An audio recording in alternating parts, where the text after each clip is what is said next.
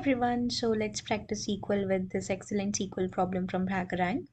So we are given a company hierarchy which is shown here: founder, lead manager, senior manager, manager, and the employee.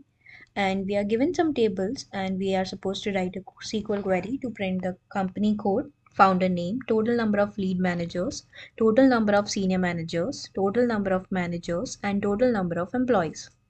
And the last, we have to order our output by sending company code.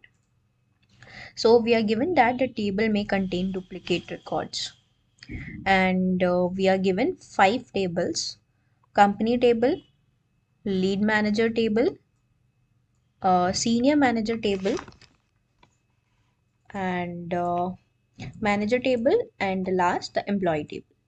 And we are given the columns that are in each table. So the company table has 2 columns: the company code and the founder.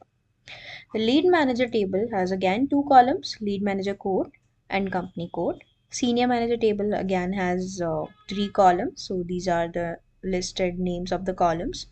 Similarly for the manager table and for the employee table. And these are the sample tables. And this is the sample output. So here this is the company code. This is the founder name. This is the number of lead managers. This is the number of senior managers. And this is the number of managers. And this is the number of employees. So this is how our output should look like. So let's begin writing the query. So since we are given 5 tables, so we are supposed to join all these tables in order to find the result. So let's start joining the tables.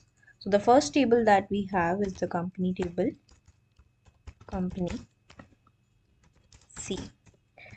Let's join this table with the lead manager table, lead manager L.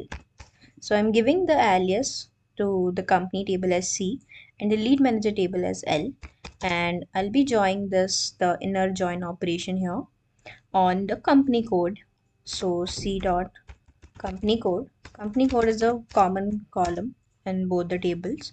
So C dot company code is equals to L dot company code.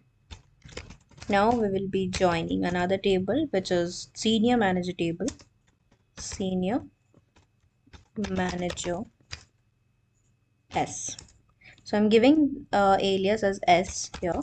On again we will be joining it on the company code, since we have the company code as the common column in both the tables. So C dot company code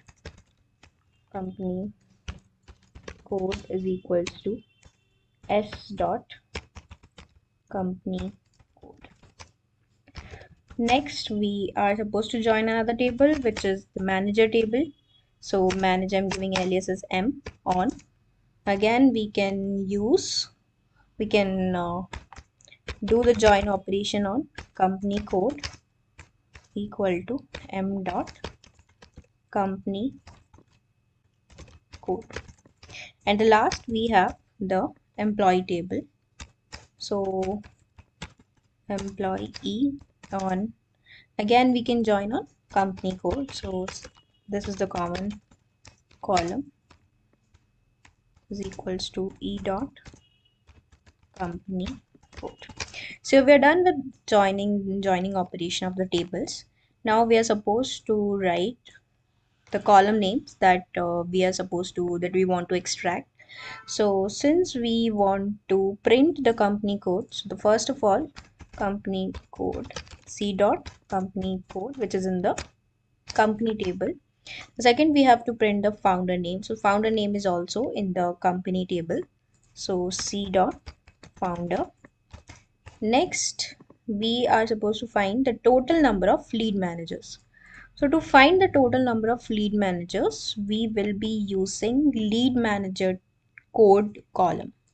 So we will just apply the count function on lead manager code. So we'll just count the number of lead manager code and it will give us the total number of lead managers that we have. But since The lead manager code can have duplicates. So in order to remove the duplicates, we will use distinct function, distinct of L dot lead manager code.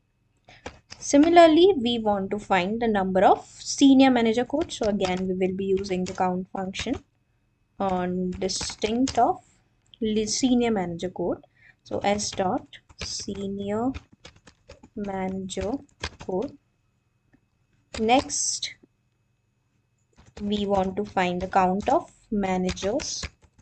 So distinct of M dot manager code. So here we see manager code. And the last, we want to find the count of employees. So E dot employee code. Okay. So here we have the employee code. So this way we can find these counts. At the last, we want to group by to the company code and founder name. So the columns which are not aggregated, so these two columns which are not aggregated, we are putting them into the group by function. Now at the last, we wanted to do order by to the company code. So yes, this is our query. Let's run our query, our final query, and see the results. So finally we have got the answer.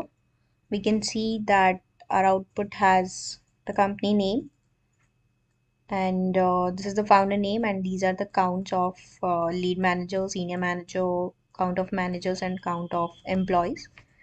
So yeah, let's meet in the next video then. Thank you.